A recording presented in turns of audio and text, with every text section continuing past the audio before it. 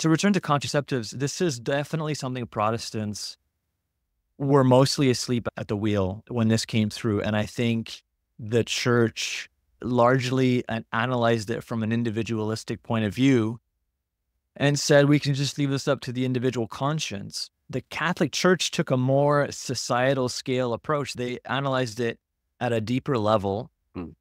And I think they had already a body of reflection that they were self-consciously working from, the Catholic social teaching.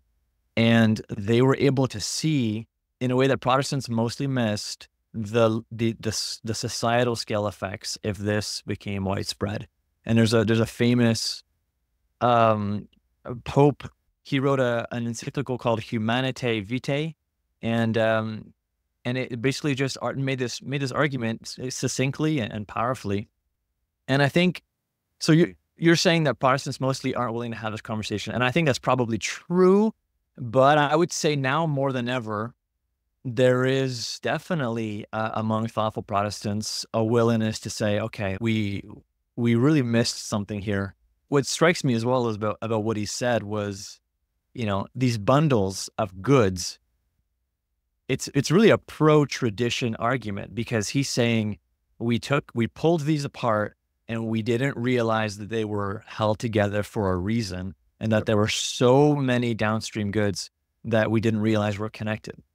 And it makes me think, if I would think of it as like four things: sex, love, covenant or marriage, and children.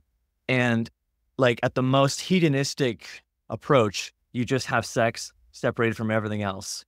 Then in the more sentimental sort of secular approach, you say, well, sex should always be coupled with love.